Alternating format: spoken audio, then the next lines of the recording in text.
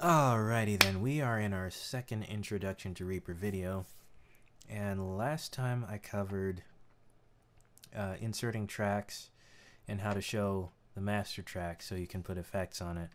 This time around I'm showing how to insert a virtual instrument and get your MIDI production going. So to recap a bit, when you first get Reaper it looks like this. Okay, and for sake of illustration, I think I'm just going to go ahead and work in it in the default skin. But there's a place which I will find to put the link to where you can download different skins for it. So we have this one. That's ooh. I'm not somebody who likes a lot of small buttons, so this one would not work for me. Default 4. Okay, that looks close to the original. And classic. Oh my. Windows 98, anyone? Maybe it's 95, or maybe it's the XP skin to look like 98. And I have this classic. This kind of reminds me of Audacity. That's one of the DAWs I used. Okay, let's go back to the default. Okay. And like I said, I'm sticking with this one because this is probably what most of you will see when you first download Reaper and start using it. Okay, so how to insert a virtual instrument into a track, or how to get a virtual instrument set up so you can start recording with it. So right here in this area, which is a blank area, you'll right click and you can see you have several options here to insert different things. We're going to go ahead and click Insert Virtual Instrument on New Track. And here we have our list of instruments. You can see instruments are highlighted.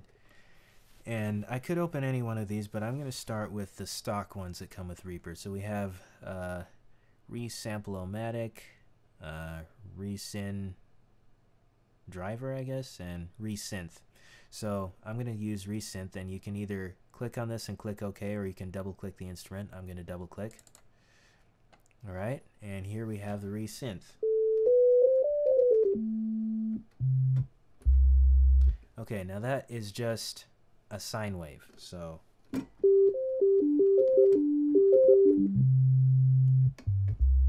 can go lower. Alright, so that is a very simple sine wave, and which is the simplest form of sound you can get. It's generating. So here you can do different things. You can change the volume, you can change the tuning.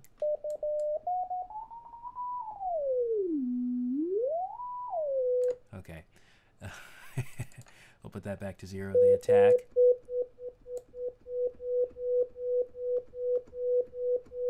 So it has a softer attack now.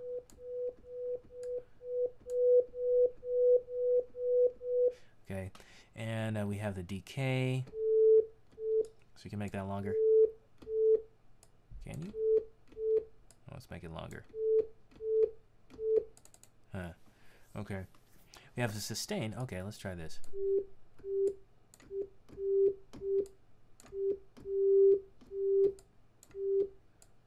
Okay. It's a sustain. We have the release. Okay, this might be it. Here we go. Yeah, that's longer.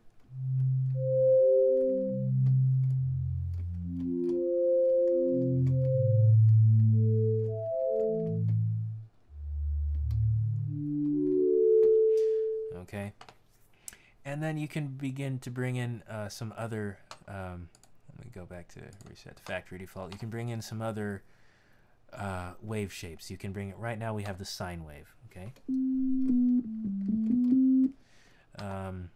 actually let me go ahead and change the attack back to the release. You can bring in the square mix, which is easier to hear when you don't have that long sustain. So it's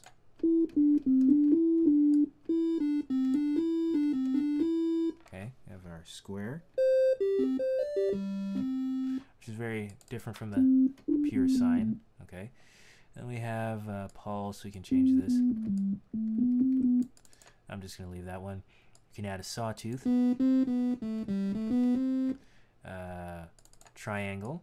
You have your extra sign, and then you can tune it just off so you can play.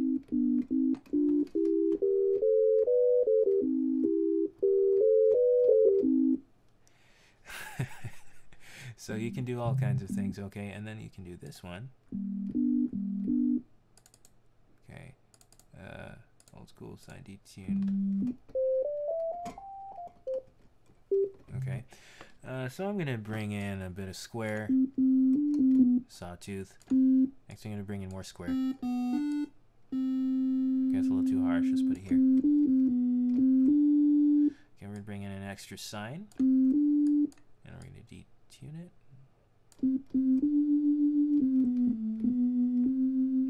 Here sounds almost like an organ, doesn't it? Let's bring in a triangle.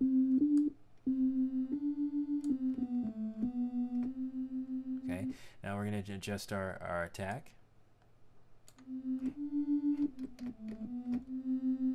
And the release again. Okay, short release is good. Let's bring that attack down.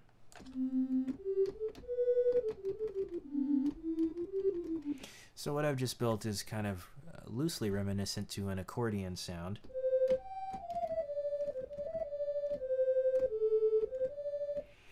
And you can see how you can play with these presets and make your own sounds within this the built-in synthesizer.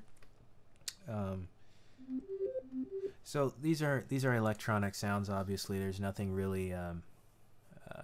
It doesn't emulate acoustic instruments.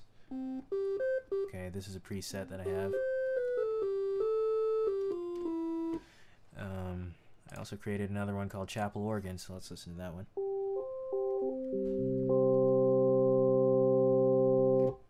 I like this one.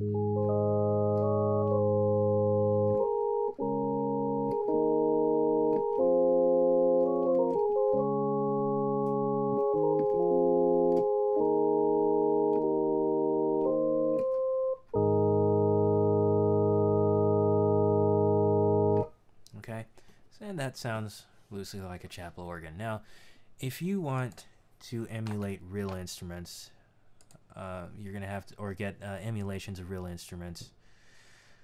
I suppose synthesizers are real, but non-electronic, there we go, acoustic instruments, right? You'll need some third-party instruments. So right here, for sake of simplicity, I will go with this. No, let me go with expand, all right? Expand. Now this has a lot of different instruments. In fact, I should probably go with 88 because it has straight up acoustic, but we can use the acoustic piano here. Okay.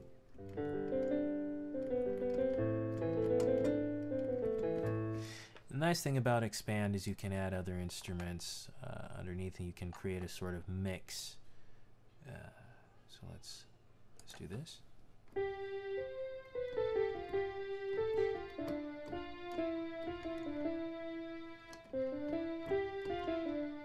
And you can adjust the levels, so we can bring this down.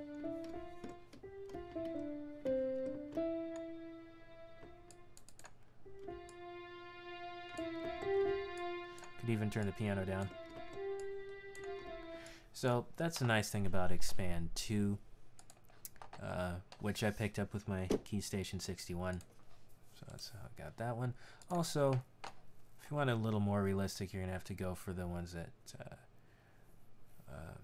cost a little bit more. Like I have Contact in here. Now it's the player version, so it's the free one, but there are a lot of sounds that you can use in there. Sonivox, 88 Ensemble. Here we have it loading the piano. And this, I think, sounds more like a real piano than the previous one.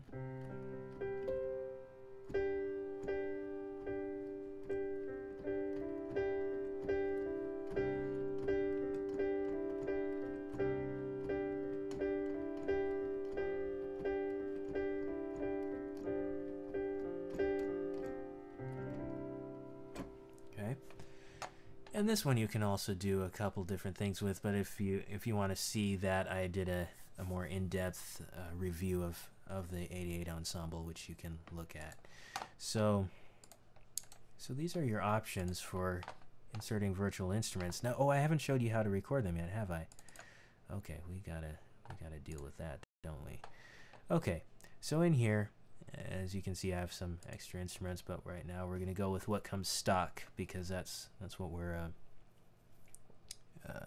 working with here. So I am going to choose, for purposes of illustration, the electric piano that comes with the factory selection and the contact player. So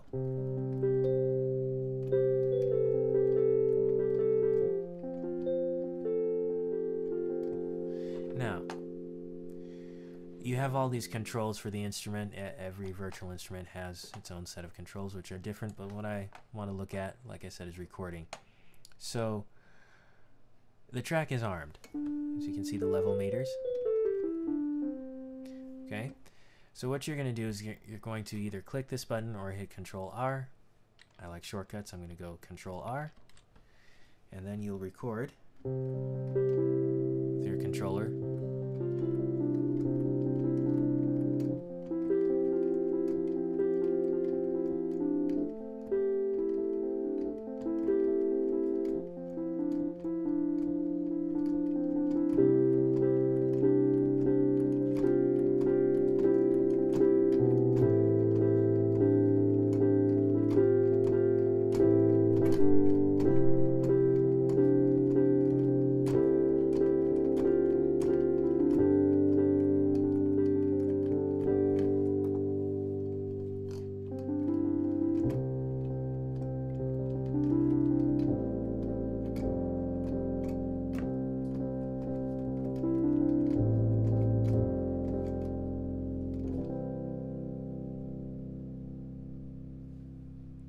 Okay, now we hit stop.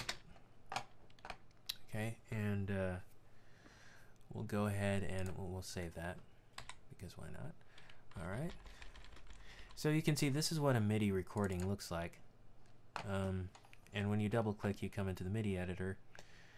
What you have here are your notes, which you can edit. You see this arrow here, I could shorten it if I needed to, or lengthen it. And down here you have your velocities, which you can also edit. You can make it louder or softer. So up here, for example, is loud. The softer notes are down here. You can see in the green, has a nice color code. Okay, so yes, and over here is a keyboard so that you can tell, you can see which notes correspond to. This is middle C, I believe. That's one up here. Or no, that's middle C. Okay, it's kind of different keyboards have different labelings. So, oh, and the electric piano doesn't go that low.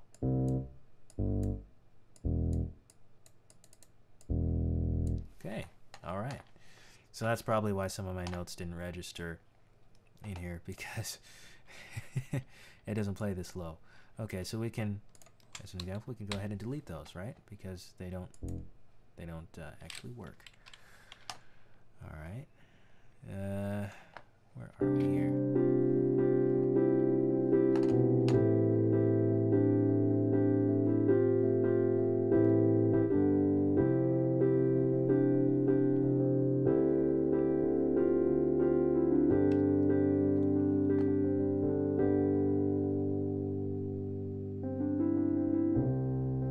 Okay, I made a little mistake there, so I'm going to go ahead and get rid of that. And hey, stop sustaining.